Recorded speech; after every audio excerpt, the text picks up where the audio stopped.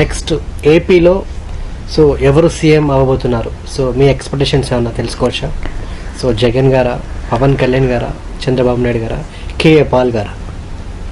KA Paul ని అసలు ఇందులోకి తీసుకొస్తారేంటండి? సీఎం క్యాండిడేట్లో సీఎం క్యాండిడేట్ కదా, అతను కూడా సీఎం క్యాండిడేట్ కదా. ఏది అసలు ఏ విధంగా అవుతాడు? ఎన్ని స్థానాలు వస్తాయి? ఓకే, మీరు ఎవరు అనుకుంటారు? ఎవరు ఎక్స్పెక్ట్ చేస్తున్నారు? బాబు గారు కానీ జగన్ గారు కానీ. సో పవన్ కళ్యాణ్ గారు రారంట.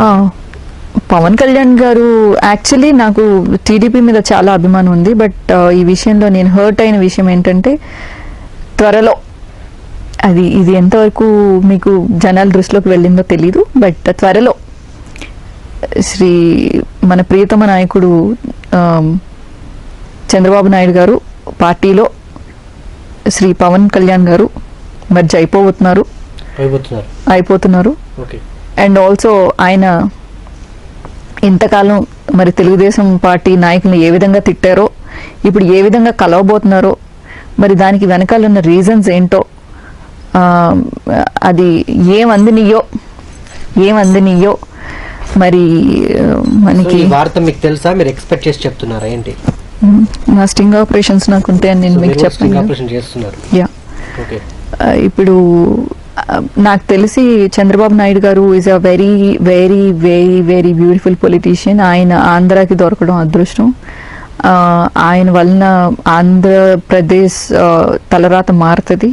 ఎట్ ది సేమ్ టైం అంతే టాలెంట్, అంతే పవరు ఈక్వల్గా మళ్ళీ జగన్ గారికి ఉన్నాయి. ఒకవేళ పవన్ కళ్యాణ్ గారు ఇందులో మర్జ్ అయితే కనుక అందరికన్నా హర్ట్ అయ్యేది నేనే.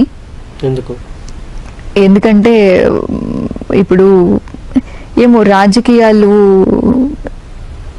ఇప్పుడు నాకు ఇష్టం అండి. ఆయన తీసుకునే మా నాన్నగారు నాకు ఇష్టం అండి. మా తమ్ముడు ఏదో అన్నాడండి, నా తమ్ముడు నాకు నచ్చడు. బట్ మా నాన్న ఈక్వల్ గానే చూస్తారుగా నన్ను, మా తమ్ముడిని. అలాగా ఇప్పుడు చంద్రబాబు గారు అతన్ని పార్టీలోకి తెచ్చుకోవడం అనేది I seriously don't like. But అతను మళ్ళీ ఇదేంటి చంద్రబాబు నాయుడు గారు పార్టీలోకి వచ్చేయడం అనేది నిజంగా జీర్ణించుకోలేకపోతున్నాను. మళ్ళీ అతని వలన అరాచకాలు ఏంటి అసలు నాకు ఇంత అసహ్యంగా మళ్ళీ పవన్ కళ్యాణ్ కాళ్ళబేరానికి వస్తాడని నేను అనుకోలే. సో సీఎం ఎవరంటారు మరి? మీ ఎక్స్పెక్టేషన్స్ ఏంటి? ఇద్దరికి ఛాన్స్ ఉందండి. ఇద్దరికి ఛాన్స్ ఉంది. సో మీరు ఎవరి పార్టీలో అరంగేటం చేస్తున్నారు? టీడీపీయా, వైసీపీయా? ఎవరు మంచి పదవి ఇస్తే వాళ్ళకి అని చెప్పాలా? సో అంటే పదవి ఎక్స్పెక్ట్ చేస్తున్నారా? అంటే ఏంటి, ఎమ్మెల్యే పదవి, ఎంపీ పదవి? అవన్నీ అయిపోయినాయి కదండి అనౌన్స్మెంట్స్. ఎలాగా నన్ను ఇంకా అవ్వలేదు, మీకు తెలీదా? ఓకే ఓకే, అంటే ఆన్ స్క్రీన్ అయినాయో లేదో తెలియదు కానీ ఆఫ్ స్క్రీన్ మొత్తం చిట్టా వచ్చేసి మీకు తెలిసిపోయింది అయితే. సార్ చెప్తారా ఒకసారి, అంటే ఎక్కడెక్కడ ఎవరి పొజిషన్స్ అనేది? నన్ను వదిలేంచారు గారు, నేను ఇప్పటికే చాలా ఇన్ఫర్మేషన్ ఇచ్చాను మీకు. సో అంటే ఒక పదవి ఇస్తే మీరు ఏ పార్టీకైనా ఏ పార్టీలో జాయిన్ అవ్వచ్చు. ఇప్పుడు అలా కాదు, సీరియస్లీ నాకు నాట్ ఇంట్రెస్టెడ్. నేను 6 movies తో I'm pretty much busy. But నాకు గనుక ఒకవేళ ఈ టైంలో నేను రావాలి అని సిచ్యువేషన్స్ నాకు క్రియేట్ చేసినాయి అంటే నాకు పదవి కూడా అవసరం లేదు, ఇండిపెండెంట్ గా కూడా దూకేయచ్చు. ఇండిపెండెంట్ కూడా పోటీ చేస్తారు, చేయొచ్చు. అంటే నేను అనేది నాకు ఇప్పుడు ప్రస్తుతానికి నిజంగా seriously I swear on God Naresh, ఇప్పటి వరకు నాకు ఆలోచన లేదు. రాజకీయాలు వేడెక్కుతాయి, మీకు తెలుసు. అందులో రకరకాల మార్పులు జరుగుతూ ఉంటాయి. ఇంకా మనం ఎక్స్పెక్ట్ చేయని వాళ్ళు ఒక దాంట్లో నుంచి ఒకటి దూకుతూ ఉంటారు. అండ్ మాటల యుద్ధం పెరిగిపోతుంది. అండ్ ఇదేంటి ఏమో హత్యల దాకా దారితీసేంత, అల్లర్ల దాకా దారితీసేంత పరిస్థితులు కూడా నెలకొంటాయి. సో అలాంటి టైంలో రంగంలోకి దూకాల్సి వస్తే ఝాన్సీ రాణిలాగా దూకుతా. సో హత్యలు చేయడానికి కూడా రెడీ అవుతుంది మీరు? నేనా?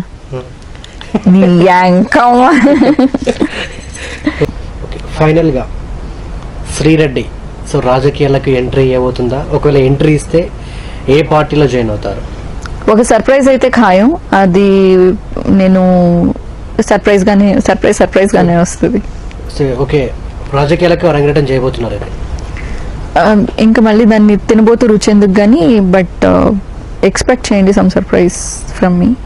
అంటే చేస్తున్నారా ఏంటి? అరంగేటం చేస్తున్నారు. సర్ప్రైజ్ అంటే మళ్ళీ ఓపెన్ చేసేస్తే ఇంకేంటి సర్ప్రైజ్ చేస్తున్నారని ఓకే ఒప్పుకోండి, కానీ ఏ పార్టీలో జాయిన్ అవుతున్నారంటే సర్ప్రైజ్ ఇవ్వండి. అంటే చేయాలన్న ఆలోచన అయితే మీకుంది కదా? పాలిటిక్సా లేకపోతే ఇంకో రకంగానా లేకపోతే ఇంకొక రకంగానో మొత్తం మీద ఎంట్రీ మాత్రం ఖాయం. అది ఆ ఎంట్రీ ఎలా ఉంటుంది అనేది మీరు చూద్దరు.